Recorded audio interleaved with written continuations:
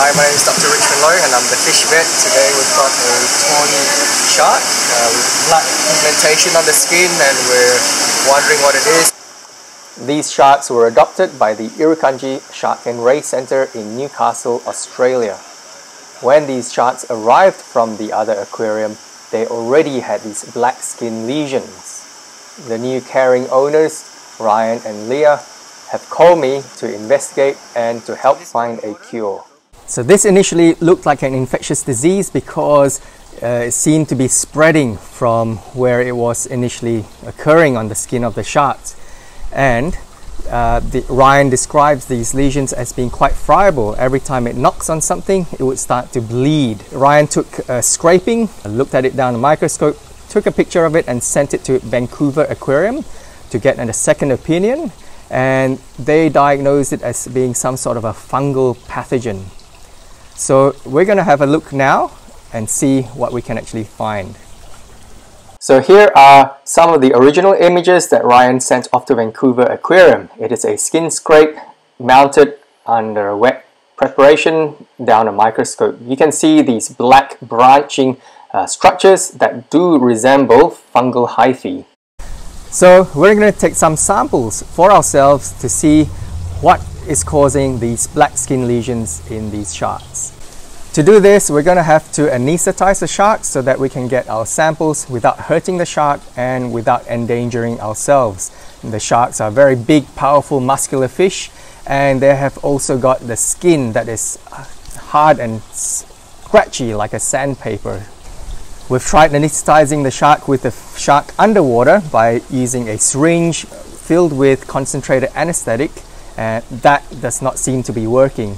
And we realize the reason for that is that the tawny sharks can actually breathe in two directions. So most fish would be breathing through the mouth and out the gills, but when the shark feels that this anesthetic is in the water, what it does is it actually sucks water through the spiracles and pumps it back out through the mouth, so in a reverse action. So what we're trying now to do is we're actually lifting the shark's head out of the water so it reduces its ability to do the reverse breathing, and we're able to put the anesthetic into the mouth and let it flush over the gills so that the anesthetic can be absorbed into the bloodstream. So now we've got our shark suitably sedated. We're taking a skin scrape.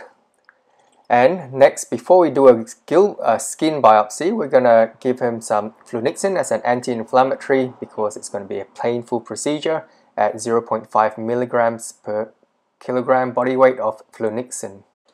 So here's our skin scrape under the microscope. You can see it's much the same features as what Ryan had initially sent to Vancouver Aquarium to have a look. So these are sort of chunks of skin epithelium, and interspersed through it is this black pigmented material, and they are branching and they're also forming clumps. So it's not revealed too much more than what we already knew. So next thing is we're going to take a histology section. To do this, we're going to take a skin biopsy. You can see the toughness of the skin of the shark. So what we're doing is we're stabbing the scalpel blade in, and then now we're going to cut it out from the inside out.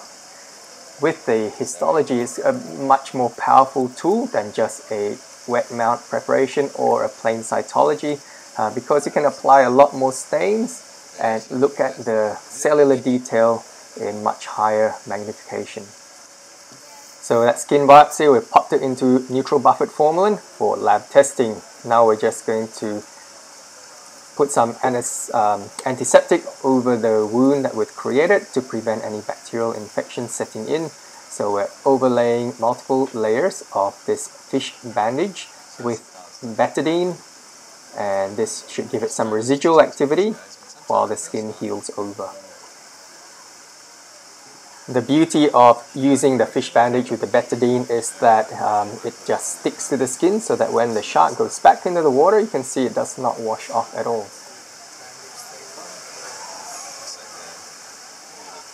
So now that we've got our sample, we're going to revive her. And to do this, we're positioning her near the water surface at the water inlet so she'll get new, fresh, clean seawater without the anesthetic flushing through her gills to get rid of any anesthetic that's left in her system. And we're going to check on her recovery by checking the Menace response. So in this case, it looks like she's blinking, but she's actually pulling her eyes back into her skull. And this is a natural type of behavior, especially when sharks are hunting or when they're devouring prey to protect their eyes from damage. So we've done some lab testing. Our fungal cultures show that there's no evidence of fungi. I've also done histopathology where there's no evidence of pathogens either. What we can see is that the epithelium seems to be thrown into folds, and there's also vascularization quite close to the epithelium, making it bleed quite easily and being quite fragile. We don't really know what it is, so the next step we're going to do is that we're going to refer it for second opinion to my colleagues overseas. So stay tuned and we'll update you on results of this mysterious disease. One of the aquarists from an international aquarium shared with us a treatment protocol that worked for them in the past because they had similar lesions in their sharks. It was a treatment of vitamin B12 injections every 3 hours for 3 days and enrofloxacin antibiotic every 5 days for 3 treatments. So we tried this on a shark and the lesions miraculously disappeared. What puzzles me though is that if this was in fact a fungal disease, enrofloxacin antibiotic should not have any effect against the fungus. It would only affect if it was a bacterial infection. Moreover, overuse of antibiotics might actually promote fungal growth and fungal diseases.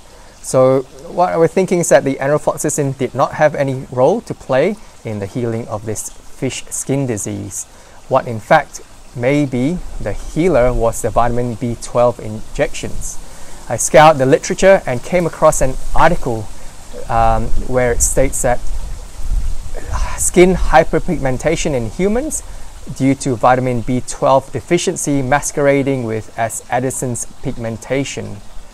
And what happens in the humans is that with deficiency in vitamin B12, what happens, the skin and hands and feet will sort of get excess black coloration, and there will also be increase in the amount of skin that's produced. And this really is very similar to what we're seeing in our sharks. It's not always possible to get a diagnosis through lab testing alone, and in this case it's a great way to show that you can get a diagnosis by response to treatment. With the new improved diet at this new facility, they're on the road to recovery and to better health. Here you can see the skin lesions have completely disappeared and they're happy and healthy thanks to the great care given to them by the Irukandji Shark and Ray Centre. So if you're ever in the region of Newcastle in New South Wales, Australia, make sure you come and visit the Irukandji Shark and Ray Centre where you can meet these lovely owners, and don't forget the fish where you can actually get in there and feed and pet them as well. So that's all from me. Make sure you subscribe to get updates of our future videos and have a fantastic week.